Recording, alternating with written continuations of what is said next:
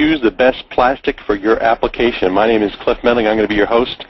And we're going to jump right in as we have a lot to get started in just 22 minutes. And with that, I wanted to introduce our two presenters today. First of all, Peter Rosinski.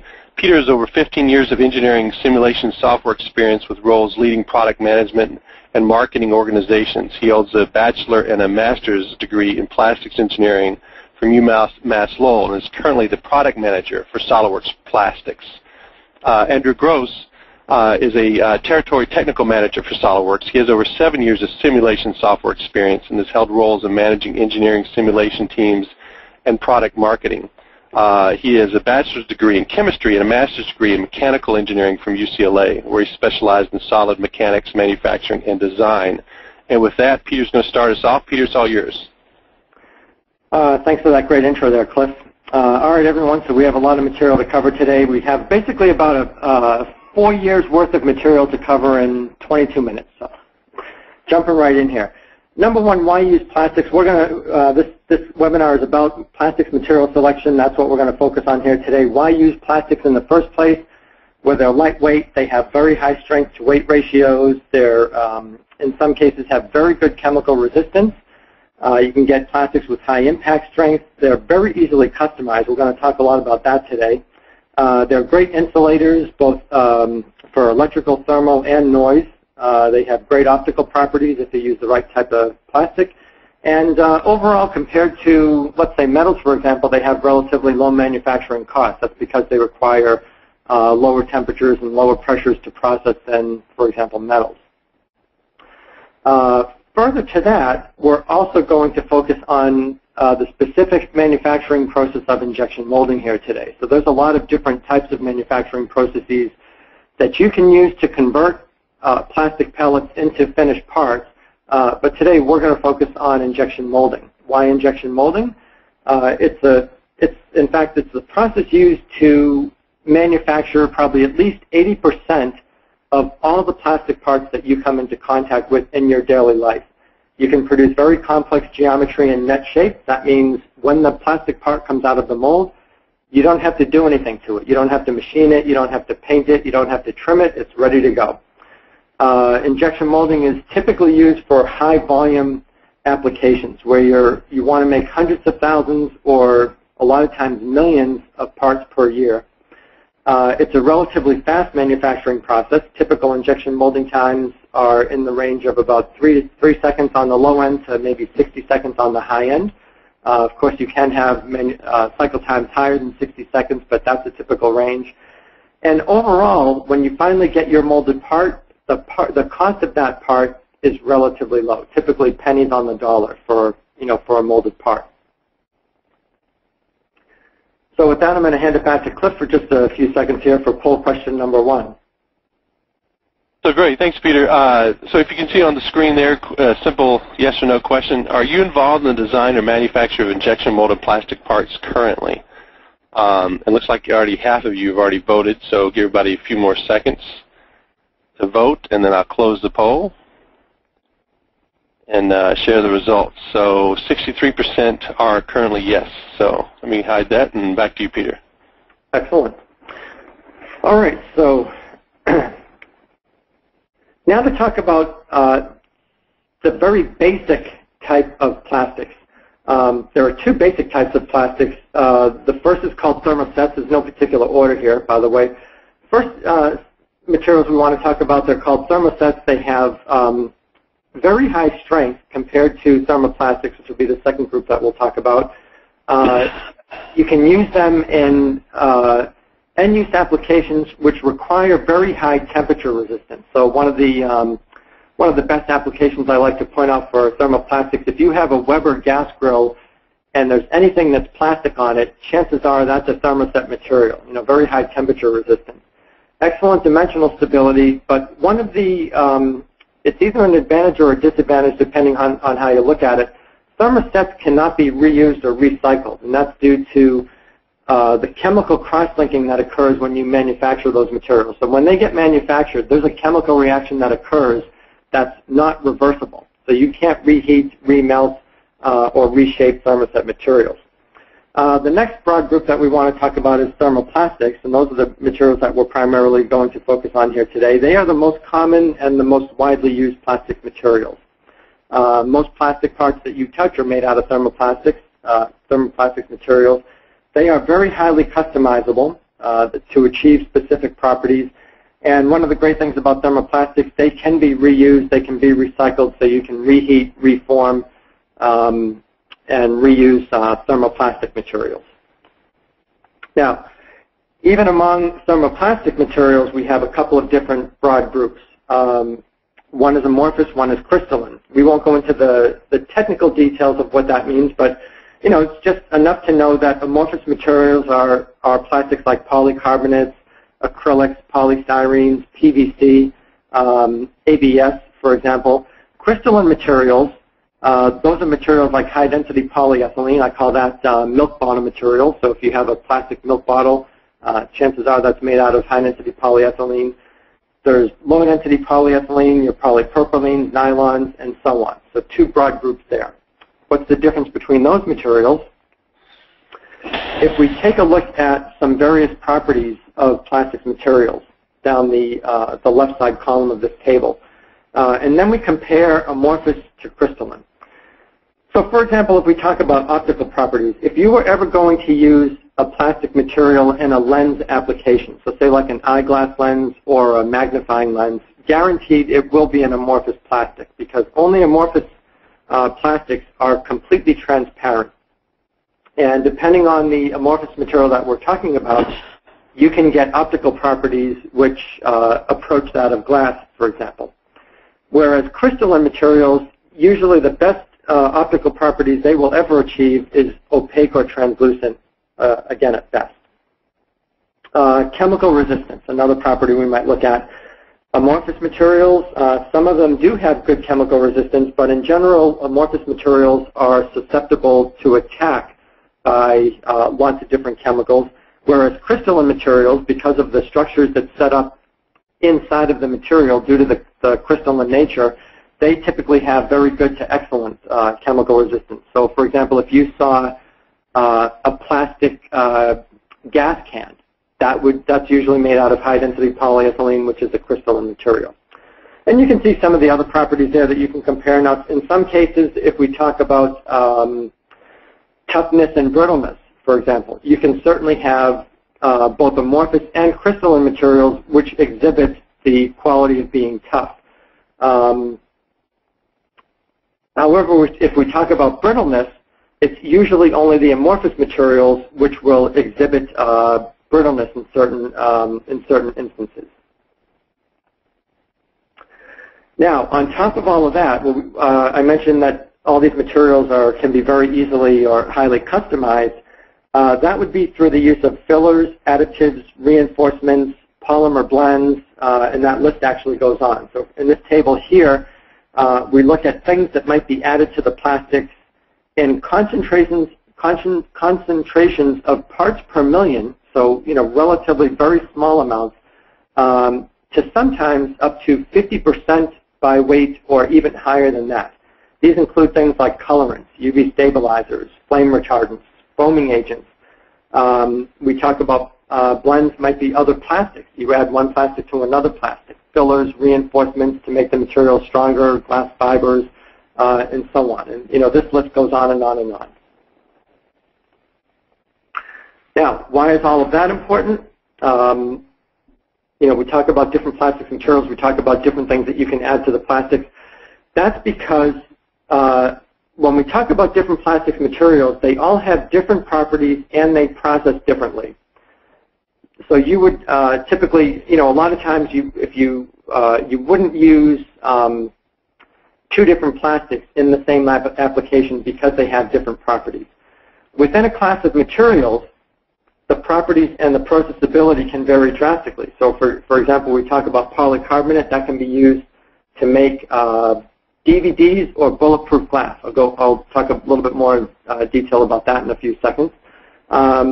Take a material like PVC, polyvinyl chloride. That can be used to make a very flexible rain jacket to very rigid PVC pipe. Now, we add fillers, additives, reinforcements on top of all of that. They affect all of those things, even down to the point where if I take the same plastic and make it 2 different colors, I can get very different materials. So blue polyethylene, for example, may behave very differently from red polyethylene. And that's just due to the nature of the colorant that gets added to the material. With that, I'm going to hand it back to Cliff briefly for poll question number 2. All right, this one a little bit harder, more than yes or no. So what percentage of the parts your company designs or manufactures are made from plastic materials? 25%, 50%, 75%, or all of them? Looks like half of you have already voted. Thank you. Give about a few more seconds to respond. I'll close the poll now. And 43% are the 25% range, followed by 50% is 18%. So great. That's great results. All right, good. So you guys using a lot of plastics out there. So now, again, keeping with the theme of customization, I talked about polycarbonate just briefly a couple of seconds ago. Polycarbonate, one of the ways to customize it is through polymerization, when you actually make the material. Now, that's not just specific to polycarbonate. You can do that with a lot of plastics. And what I mean by that is that during the manufacturing process, when you're actually, when a material supplier is making the polycarbonate, one of the properties that they can control is the molecular weight. Now, if they achieve a very high molecular weight, you can use that polycarbonate to make bulletproof glass. And I have the glass in quotes there because bulletproof glass is typically plastic. It's actually not glass at all, and it's typically polycarbonate. Very high molecular weight polycarbonate. It's very tough and ductile, but it can be very challenging to process because of the high molecular weight. That just means you might need high temperatures and high pressures to process that material. If through polymerization I achieve a polycarbonate that has a very low molecular weight, now I've got a material that I can use in very thin-walled injection molding applications such as DVDs or CDs. Now, one of the things about that is that that material, that's going to be very brittle compared to the bulletproof glass, which is going to be very tough and ductile. So same material, I just change the molecular weight, and I have, in end-use applications, I really have something quite different, from one to the other. Another way to customize these plastic materials is through polymer blends. So I take plastic A, I add it to plastic B. So again, getting back to polycarbonate, very good strength properties, very high temperature, relatively high temperature resistance, again, very tough and ductile. Can be difficult to process. With plastics, usually the better the physical properties get, the harder it is to process that material because you need higher temperatures and higher pressures. And one of the disadvantages about polycarbonate is that it has very poor UV resistance. So if you ever see, sometimes you might see polycarbonate used in headlight applications on an automobile. If you ever see an automotive headlight lens that's turned yellow, guaranteed that's polycarbonate, and it's turned yellow due to the attack from UV rays, from the sun. So usually what they do with polycarbonate in a headlamp application is they coat it with a material that's not susceptible to UV attack.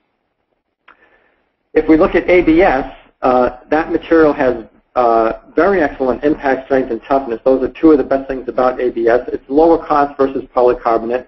It has very good UV resistance, and it also has probably better chemical resistance than polycarbonate. Now, I might, through customizing or through blending those two materials together, I can create a polycarbonate ABS blend, which basically takes the best of both worlds. So very good impact strength, strength and stiffness, which is between the polycarbonate and the ABS, better heat resistance compared just to ABS, good UV resistance, better low temperature impact strength and ductility due to the rubber present in the ABS. It's easier to process than the polycarbonate, and because ABS is a lower cost material than polycarbonate, the overall blend would be lower than polycarbonate as well. Now, I'm going to go over this very quickly, but ladies and gentlemen, when you're designing a part that's going to be made out of plastic or really any other material for that, for that matter, you should have some kind of a design requirements checklist. Now, I'm going to present this information here very quickly, but if you go down your design checklist, that's going to help you. It's probably one of the best things that will help you choose the right material or the best material for your application. The first thing you want to look at is function. What is that part going to do? What's the lifetime of the part? Is it a disposable that you only need for a couple of minutes, or is it something that you want to last for decades? Do you need agency approvals on that? For example, UL, FDA, mil-spec, and so on. Is it going to be something for a medical device that might be implanted in a human? Is it going to come into contact with humans in its end-use application? What kind of electrical characteristics? These lists go on and on here. Chemical resistance, moisture resistance. Will your part get assembled, be part of an assembly? Those considerations. This list goes on and on. Again, is it a one-time use disposable, or is it something that you want to last for a long time? Will it come into contact with adhesive? So if it gets assembled to something else, does it get glued to another part? And if so, you have to take into account the chemical resistance properties of the specific material. Will it be mechanically fastened, and might you have to do something like mold in threads so that you can screw something into your finished part? Will it require snap fits? When we talk about plastics, some materials are appropriate for snap fits, some materials are not, because some materials might be too stiff and brittle, so that when you try to do a snap fit, the snap fit just breaks off. And again, the list goes on and on and on. Even another, another set of the list here. What's the weight of the part? And sometimes with plastics applications, the plastic part actually winds up being too light. Meaning too light where someone picks up the part in the hand and it just doesn't feel as heavy as it should feel. So it's actually a purely aesthetic requirement here. And I've seen applications where manufacturers will actually add a metal to the plastic just to make the part heavier, so it feels better in someone's hand when they pick it up. Something to think about. Will your parts have to be sterilized? Again, in medical devices, and that's really important to consider, because some plastics can be sterilized using some techniques. Other plastics, you might have to sterilize them using other techniques. Maybe one of the final things to think about: what's the absolute worst case scenario your part could get exposed to? Sometimes we like to think that the parts that we develop or the products that we develop are going to be used under ideal circumstances, when oftentimes the consumers take our products and use them in ways which we never imagined. So it helps to try to think of what's my absolute worst case possible scenario. With that, I'm going to hand it back to Cliff for the final poll question related to plastics. Excellent. So when finalizing your choice of plastic materials for a given end-use application, how often do you think your company picks the best material on the first try? Is it all the time, most of the time, some of the time? We could do better. And, of course, we should stick with metals. So I'll give everybody a few more seconds here to respond. Like 75% have responded already. All right, I'm going to close and share the results. So good results there. The top one being most of the time. So. All right. Excellent. Thanks for that, Cliff. Now I'd like to introduce to you one of our products. It's called SolidWorks Plastics, which helps you actually choose the right plastics material for your application, predict and avoid manufacturing defects, eliminate costly mold rework, and improve your overall molded part quality. We've got 3 packages of SolidWorks Plastics. The first one's called SolidWorks Plastic Standard. That's targeted at part designers. Helps you answer some very basic questions. What material should I use for my application? will my part be able to fill, and where are the weld lines and air traps? Those are manufacturing defects that can occur during the injection molding process. The next package is called SOLIDWORKS Plastics Professional. That's more targeted at mold designers and mold makers. Helps you answer the question, will the mold fill? And it also helps you balance and optimize runner systems and gates. And then finally, we have SOLIDWORKS Plastics Premium. That's for in-depth analysis. It will predict whether or not your molded part will warp, and you can use that package to optimize cooling system design and determine your overall cycle time. Now with that, I'm going to hand it over to Andrew Gross. So he'll take you through a nice little demo of SOLIDWORKS Plastics. So with that, Andrew, you can take it away. Hey, thanks, Peter. My name's Andrew Gross. I'm a Territory Technical Manager at SOLIDWORKS, and figured it'd be a good chance to show you SOLIDWORKS Plastics and show a short demonstration of how we could use SOLIDWORKS Plastics to answer some of those tough questions that Peter brought up in the earlier part of the webinar, you know, when you're choosing which type of materials based on mechanical properties and manufacturability. So this is a simple part. It's a door bezel that you would find on the inner door panel of a car, and we're going to look at a couple materials and see how it's manufacturable based on the different materials we choose. So the first analysis we're going to look at here is using ABS, and we chose ABS first because it's good price point. It's tough, and it would be a perfect material for this. So the first thing we may want to do is obviously we're going to choose a material, but next we'll choose an injection location, and we're just going to choose just over here on the side. Next, we'll look at some process settings. And what we've determined here is that the injection pressure limit of 8,500 psi is appropriate. We really want to stay below 10,000 psi, so we've added a small safety factor in there just in case there's any other pressure losses further upstream in the system. We want to keep that pressure low, to reduce things like warpage and residual stress in the material after the injection mold. So when we move on to results, a great way to look at results in SOLIDWORKS Plastics is through an animation. And we can quickly see here that this is not manufacturable based on the material, the gate location, and this geometry. This is what we call a short shot. So, unfortunately, we wouldn't be able to use ABS here, but using SOLIDWORKS Plastics, we can determine that problem really early in the design process. So now on to, say, choosing another material. It's really easy to copy an analysis and just change the material here in SOLIDWORKS Plastics by creating a new configuration. So in this case, we're now going to look at polycarbonate. It's more expensive, but sometimes can be a little bit more manufacturable. We have the exact same injection pressure limit that we've determined for our ABS analysis. Now let's go on and take a look at some of these results. Again, we use an animation to look at some of these fill results, and we can see that this fills completely, and that's great news. But we also may want to look at some of the maximum pressure that takes place through the cycle of being filled.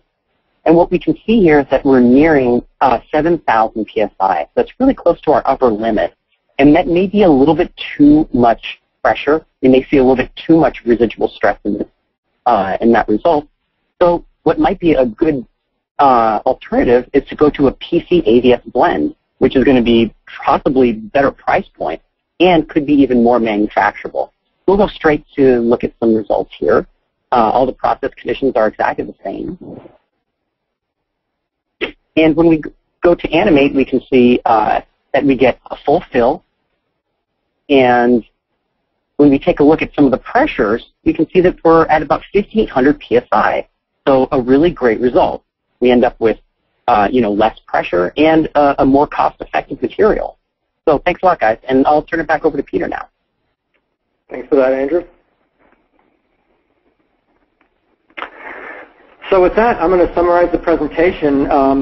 In order to follow the best practices in plastics material selection, you always want to make sure that you know the advantages and disadvantages of your potential material candidates. You also want to design for the manufacturing process. So today we talked about injection molding. If you were using plastics in a thermoforming application or extrusion or blow molding or something like that, you want to make sure that you're designing your parts for the manufacturing process. You'll want to follow a comprehensive design checklist. You can almost never think of every question or every potential scenario that your parts and applications might get exposed to. And then finally, it's always a good idea to use simulation for validation whenever possible.